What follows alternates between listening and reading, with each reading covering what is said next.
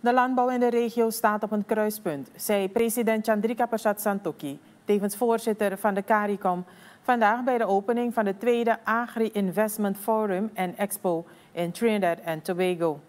Het staatshoofd haalde aan dat bij het erkennen van de uitdagingen in de landbouwsector de focus ook gelegd moet worden op de mogelijkheden binnen de sector. Er is een volledige transformatie nodig voor het voedselsysteem in de regio. This requires us as a region to press the reset button as it relates to agriculture finance, rural infrastructural development, climate-smart agriculture, water management and use, agri-technology, cross-border investments, fisheries development, increase intra-regional trade, and food security. Agriculture is a major economic pillar for our economies and has the potential to build economic resilience and drive inclusive socio-economic development. The region has prioritized the modernization of its regional agriculture sector as key driver for economic growth and development. This involves expanding regional production, introducing new and appropriate technologies, investing in human capital development as well as research and development, and intensifying intra-regional trade in agricultural commodities and produce.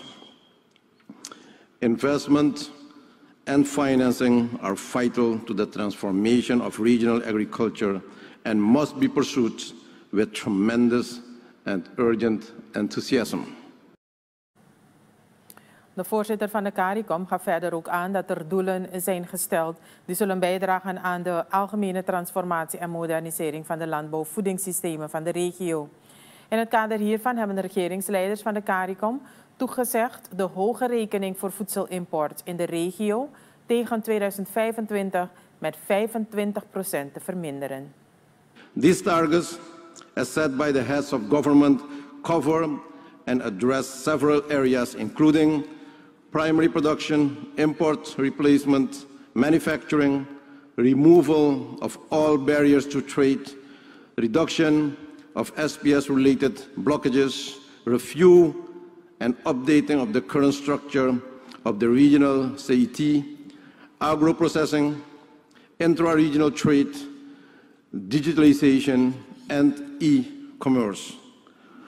The agribusiness sector in the Caribbean has immense potential and presents opportunities and significant advantages for the expansion of the intra-regional trade, foreign exchange earnings savings, public-private partnership, innovation and technology advancement. President Santokhi haalde aan dat deze doelen zullen bijdragen aan de concurrentie van de agrivoeding van CARICOM. De tweede Agri-Investment Forum en Expo duurt tot en met 21 augustus aanstaande.